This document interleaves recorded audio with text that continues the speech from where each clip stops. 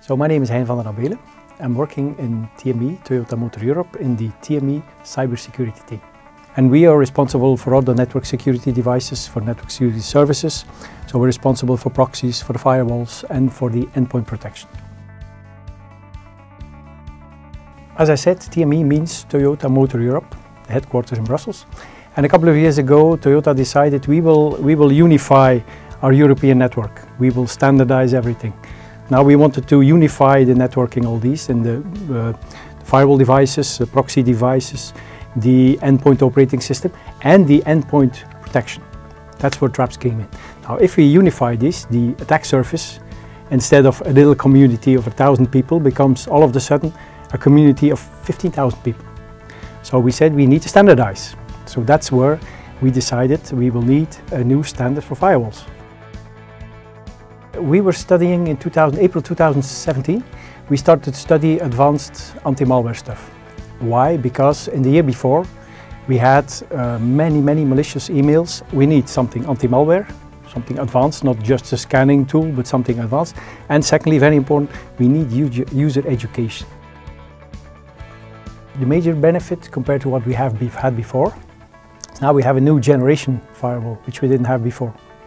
We had bits and pieces of everything, now we're standardized. The number of clusters we have is the 2 digits, and it's still expanding. We will move some countries to Palo Alto in the near future.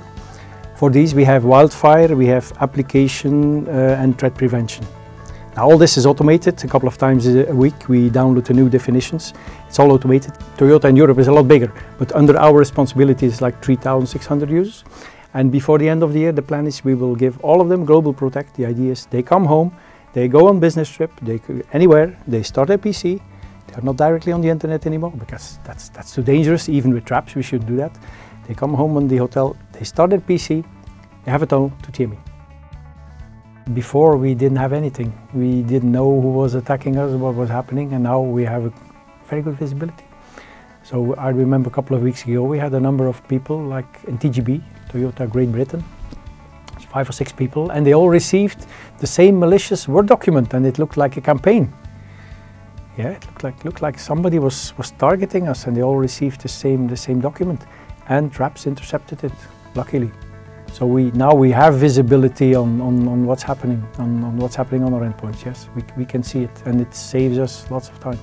I have to admit, before we were kind of blind. We had a traditional scanning antivirus, which totally doesn't do what Traps does. So I think there must have been attacks and intrusions and stuff. We just didn't see them. Now with Traps has saved us, I can say, in the 3 digits times. So last time I checked, we had Traps rolled out on 12,200 something endpoints. 20 plus countries. Yeah, what's the impact on performance? And with 15,000 PCs, I can say no impact. The first one is kind of obvious. It's with the old firewalls we had, they only did port protection, they didn't recognize any applications. Now we don't work with ports anymore, not completely, but mostly, so we allow applications on ports, which makes me sleep better, allows me to sleep better. That's the first one, so it's very obvious, it's the applications. The second one, I think I mentioned GlobalProtect, because it's very important for us. What we want to do is, if, as I said, when the user starts his PC, even before he does logon.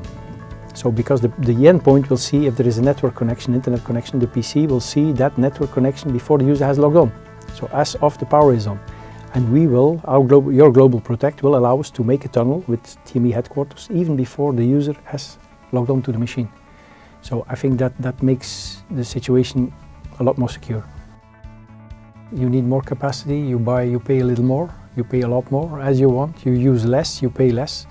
So, but again, it's all nice and easy having stuff in the cloud, but you need to be protected.